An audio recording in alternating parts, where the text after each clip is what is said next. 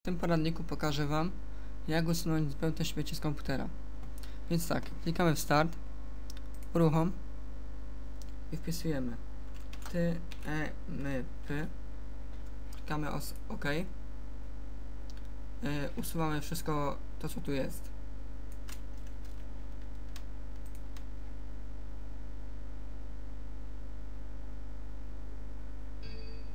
Jeżeli nie da się czegoś usunąć, proszę to zostawić. Tak jak u mnie nie da się teraz usunąć, bo niedawno robiłem tą czynność. Po usunięciu zamykamy okno. Wchodzimy jeszcze raz w Start. Uruchom. Wpisujemy ustawienia lokalne.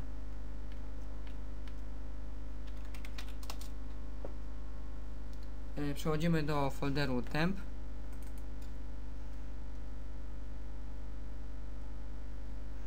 I usuwamy to, co tu jest.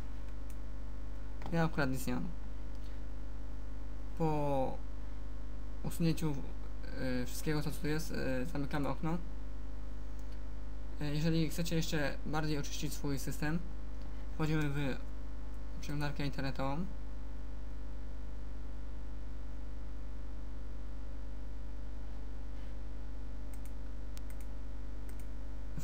Wpisujemy piriform.com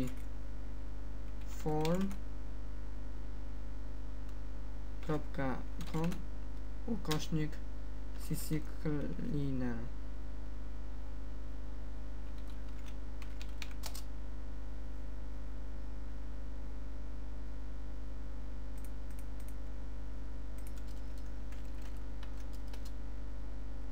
Po otwarciu strony klikamy na download,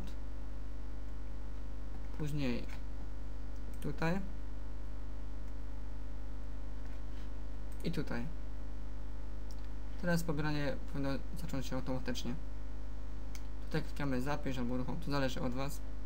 Ja nie będę pobierał, bo już go mam. Po ściągnięciu zamykamy przeglądarkę. Przechodzimy do programu, to jest taka ikonka CCleanera.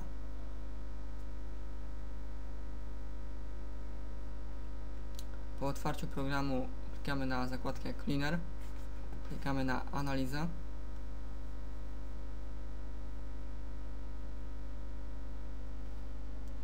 Po zakończeniu tej czynności klikamy uruchom Cleaner.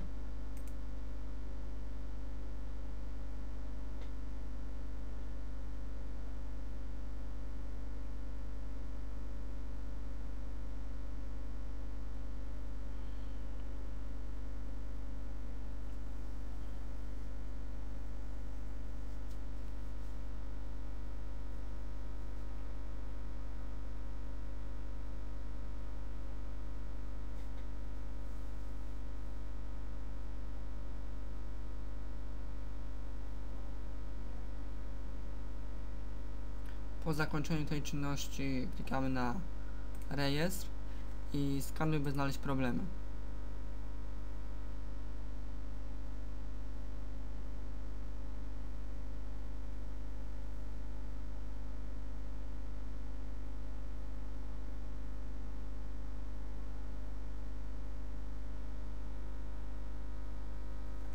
Po zakończeniu skanowania klikamy na prawo zaznaczone problemy, później nie i usuń wszystkie problemy. Mi to nie wyskoczyło, bo aktualnie nie mam żadnych problemów, ale u Was na pewno będą. Po zakończeniu wszystkiego zamykamy program i to by było już na tyle. Zapraszam do subskrypcji mojego kanału na YouTube. Myślę, że poradniki się podobają. No i tyle.